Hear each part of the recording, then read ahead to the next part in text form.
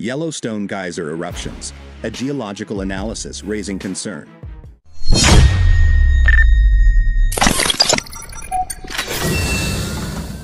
Yellowstone National Park, renowned for its breathtaking geysers and geothermal marvels, has recently witnessed an alarming increase in geyser activity that has scientists on edge.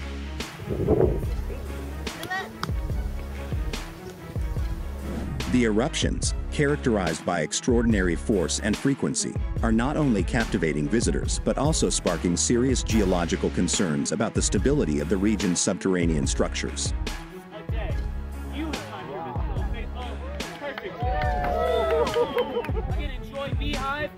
Yellowstone's geysers are fueled by a complex interplay of water, heat, and subterranean pressure.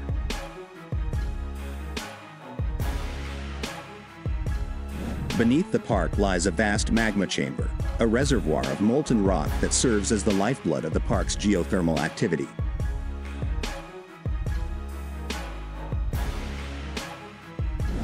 When surface water seeps deep into the earth, it encounters this heat source, turning to steam and building up pressure until it is explosively released through geysers like Old Faithful and Steamboat.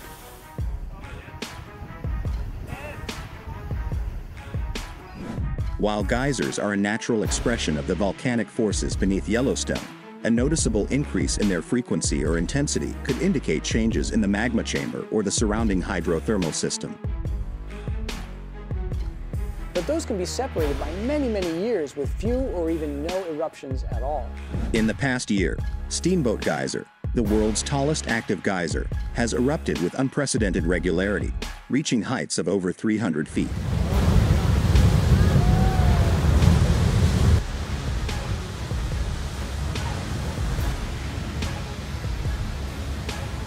Similarly, geysers that were once dormant have sprung back to life, while others have shown unusual thermal activity, including changes in water temperature and mineral deposition.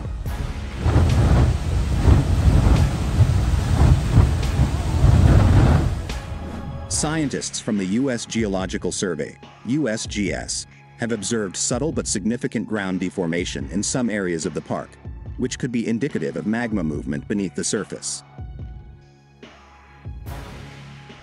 The increased seismic activity, including small earthquakes localized near hydrothermal features, has further heightened concerns. The bigger picture. Could this signal volcanic unrest?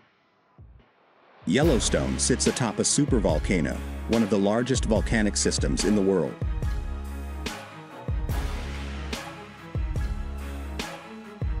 While geyser eruptions are not direct indicators of an impending volcanic eruption, they are intrinsically tied to the same geothermal processes. The heightened activity could signify increased heat flow or a buildup of pressure in the underground system. A key concern is the potential interaction between the geysers and the magma chamber. If significant changes occur, such as a large-scale release of pressure or a major seismic event, it could destabilize the delicate balance maintaining Yellowstone's geothermal system. The USGS has intensified monitoring efforts in response to the increased geyser activity. Advanced tools, such as GPS systems, thermal imaging, and seismic arrays, are being deployed to track ground movements, temperature changes, and gas emissions. So not only was it happening more often, it was happening about every 29 to 30 minutes instead of 40 minutes. Researchers are also analyzing water chemistry to detect shifts in the geothermal system's composition.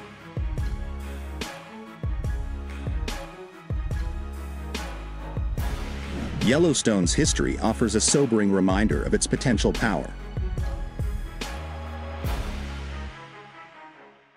The last major eruption occurred approximately 640,000 years ago. It erupts every 600,000 years, and so therefore it's 40,000 years overdue. But in fact, if you average the eruption intervals, there's 2.1 million to... And while scientists stress that another such event is unlikely in the near future, the region's geothermal and seismic dynamism cannot be ignored. 17 million years, we've just figured it out. Balancing wonder and caution. As scientists strive to decode the mysteries of Yellowstone's restless geology, the park remains a captivating yet volatile landscape. Visitors continue to marvel at its geysers, but the recent activity serves as a reminder of the forces at work beneath their feet.